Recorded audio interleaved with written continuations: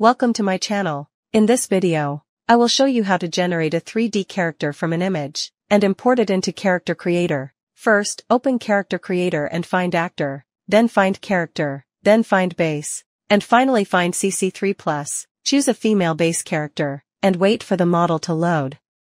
Zoom in on the head and center it in the view. This makes it easier for later adjustments. Next, visit the website HumanOk.com. and upload a portrait image you want to turn into a 3D character. Generate the model.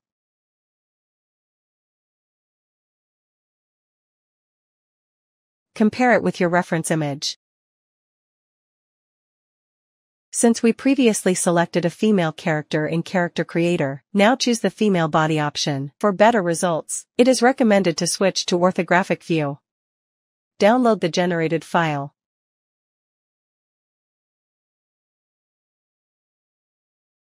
Looking at the difference between the world and orthogonal views in this image, but due to reasons such as camera distance and focal length, the model is observed under perspective, or in orthographic projection. The model projections displayed in different mode screens are not the same. The world option means it can restore the proportions and sizes of the character in the reference image in the real physical world as much as possible. Therefore, it is more suitable for observing the model in perspective, but the 3D model's eyes will appear smaller. The corners of the eyes will be farther away from the edge of the head, making the face look larger. The orthogonal option means it will only restore the reference image as much as possible under the orthographic or front view of the 3D model, so the model's facial features will be larger, while the face will be smaller, because the reference image itself carries camera perspective information. In DAZ and CharacterCreator, the characters, they are not completely designed for realistic characters.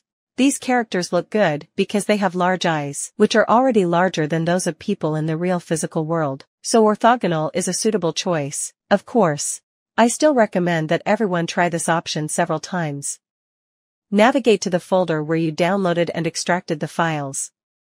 This folder contains various models and texture files. You can view the model by clicking on the CharacterCreator obj file.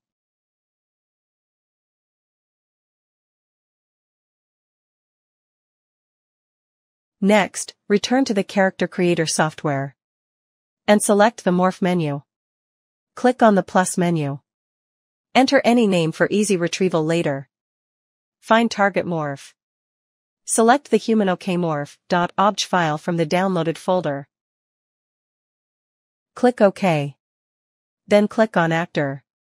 Enter the name you just created. Find the morph and set its value to 100. Close the search function. Now, go to Currently Used and set the value of CC base female to 0. Go to the Texture menu.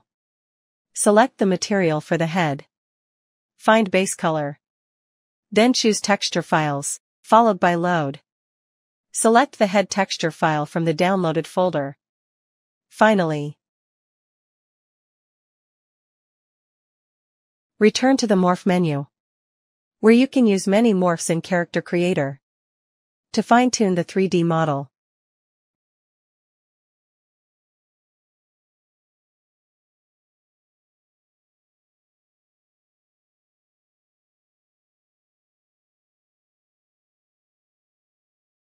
Thank you for watching.